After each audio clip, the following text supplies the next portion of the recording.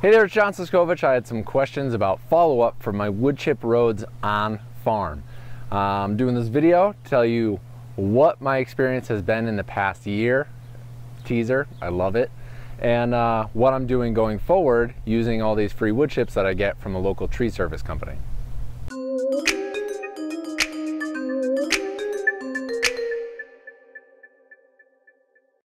So right where I'm standing and right immediately behind me, right here, is the old existing road that's been here for a year now.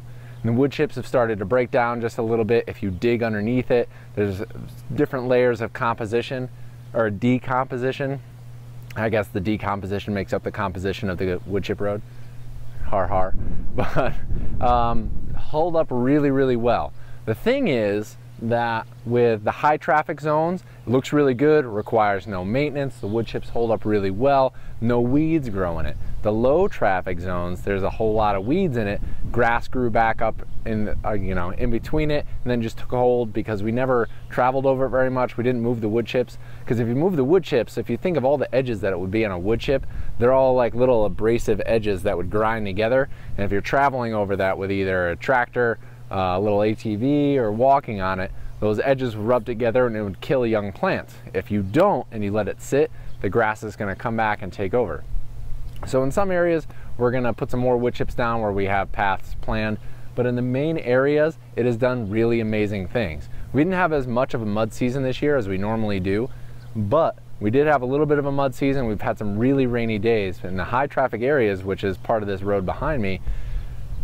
No ruts, no mud, it stayed really nice, the ground stayed intact, and it went from being kind of a hill where the new chips were, and it has settled down over time to where it's level, where we can mow right up to the edge of it, and there's no grass growing up, and it doesn't suck wood chips out through the mower, but that took a little time to get there. So for travel paths, really, really good. Again, I contacted a local tree service company. I've actually got them from the town here as well when they're doing tree work to free up the power lines, and say, hey, I have a farm, I have a place where you can dump it, it's clearly marked, come by and dump it off. And they're like, yes, this is great, you're doing us a favor. So I'm doing them a favor, they're doing me a favor, everybody, works out for everybody. These wood chips I use in my winter chicken housing, I use them on the paths here. I've inoculated some with some mushroom spores, some wine caps that I'll do a video if it's actually successful. But the wood chip roads, huge success, done really well. Just wanted to follow up because I got some questions. This path right here, is the old one, and then right here, that's a new path actually. We made a farm tour. We're giving farm tours every Saturday now. Our brewery is open to the public, and part of that farm tour is a nice delineated walking path that now, instead of having it be grass or having to put in a more official driveway, we have these nice wood chip paths for people to walk on, and it's been great. So from a sunny, beautiful day here in June, I wish you guys all the best of luck with your farming adventures. Hope you guys are having fun following along. Thanks for taking the time to comment in.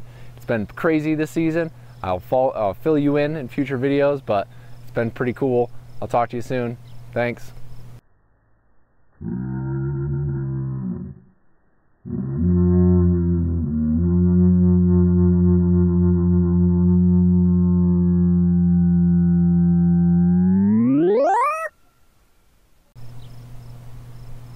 I don't know. Sign-offs are always weird.